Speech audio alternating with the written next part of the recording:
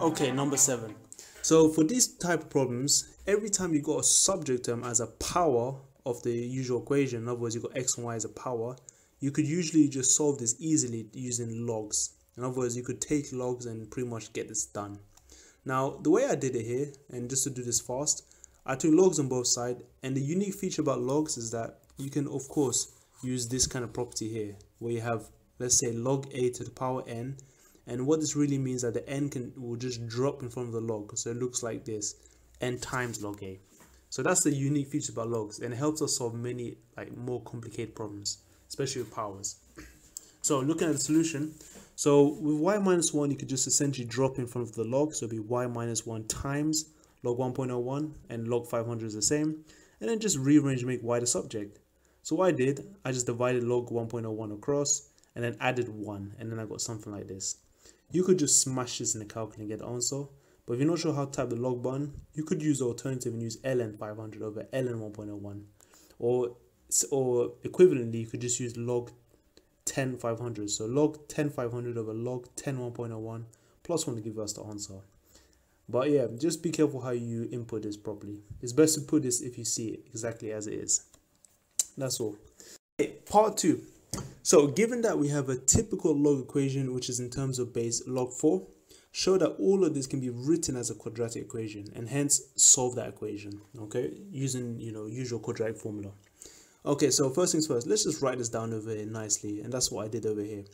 Now the first thing you want to notice over here is that when you're working with logs, get rid of any number in front of the logs. That's the first step. So this 2 here needs to go. Using the power of logs, when you have a number in front, it goes straight over here. So that's why we got a 2 over here. Next rule, since you've got 2 terms in terms of log 4, my advice is to throw them all on the same side. So I would move the right hand log to the left side, yeah, so subtract it. And then using the rule, when you're subtracting logs, for example, log a minus log b, you always get log a over b. So essentially, you're going to get 3x plus 5 squared over 3x plus 8. So that this part here is essentially a over b. Okay, so this bit is easy. Once you're here now, this is where you really have to just notice that we have to get rid of the log entirely. Now to get rid of the log, we can use something known as the ladder rule. And that is, if we fix some pivot n, so in other words, if we call all of this n and just lock it here for a second, we can use the staircase method and just raise a up once and b up as well. So it would be n equals this a going up and this b going up. So like a ladder. So a to the power b. So looking at this number, if we fix this entire term here, we just bring the 4 up and the 1 up. So be all of this equals 4 to the power 1. So yeah, this is just a nice little rule. I recommend you guys really memorize the ladder rule, and of course the general log a minus or plus b. If you had to just for a second add them up, this is the same as multiplying, so it'd be log a times b. Okay, anyway, getting back to the question, so now we're here. This is easy to solve. So all we want to do now is just clear the fraction, so times 3x plus a across, so it'd be 4 times the right hand side, and then you left with the squared bracket.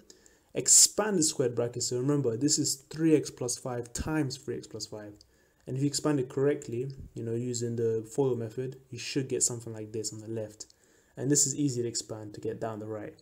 Now just subtract 12x and 32 to the left side or across, and you eventually get what they want, which is 9x squared plus 18x minus 7. And double checking that, you should get that. Yes, you should. So quite straightforward.